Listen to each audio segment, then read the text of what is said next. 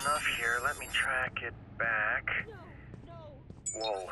Whoa, whoa, whoa, whoa! We hit the motherload! Are you hearing this? No. Here. Listen. GPS devices inside the guns maps them to several crime scenes. We can even track the angle of every shot.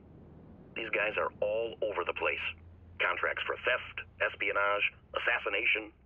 I don't think the CPD is equipped to deal with something this big. Holy shit, man. They're talking about actual MIBs here. I'm gonna dig more and see if I can find these guys.